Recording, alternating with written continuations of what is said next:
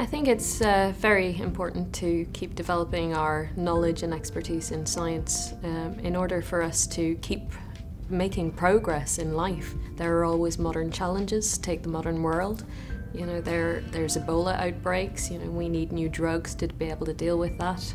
There's new coatings to make transport more energy efficient.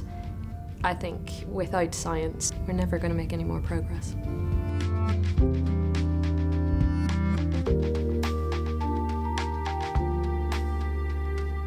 As an undergraduate, that is where I got very heavily involved with the Royal Society of Chemistry, and they helped me with resources such as the library, you know, helping me with my dissertation, to helping me network with other people as I've moved on in my career. My journey through the RSC, it gave me a lot of confidence, and I made a lot of contacts. Right now I'm chair of the regional steering group for the North East, and I'm chair of the local section. I did a recent talk for the Royal Society of Chemistry at a mixer event where I basically talked about my career and what I did for a living, talking about paint and watching paint dry and how it's actually a lot more than it sounds like. I've had so many opportunities, such as the twinning program that we set up at Newcastle with West India. I went to the General Assembly one year, and they were saying how they wanted to encourage interaction between international local sections and regional local sections in the UK.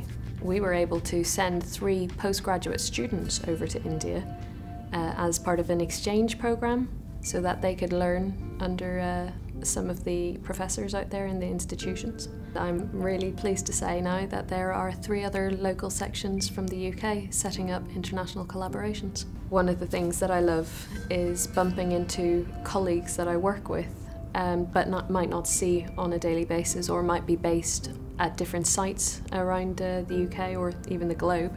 I get to meet them at RSC events. As a student and as a professional, I have had to use the RSC library, and that has been beneficial to me over the years. Quite a lot of the time when you're left to research something, you have to look for something yourself, you have to pile through a lot of things, and you may not know where even to start. I can quite happily put a few words together to describe what I'm aiming for, and I can get in touch with the library and they can set together a search criteria for me and really narrow down from hundreds of thousands of articles down to a few hundred for me to look through. It's a service that I really value. So I have used the RSC Career Service in the past. They actually helped me set up my CV, which has helped me get my current job. So the CV clinic is invaluable. Even the careers consultations, I have been to one of them. They gave me some valuable advice at the time, which has helped me to decide which way I wanted my career to go, whether it was academia, whether it was industry. More than anything, gave me that sense of confidence to follow the path that I wanted to go.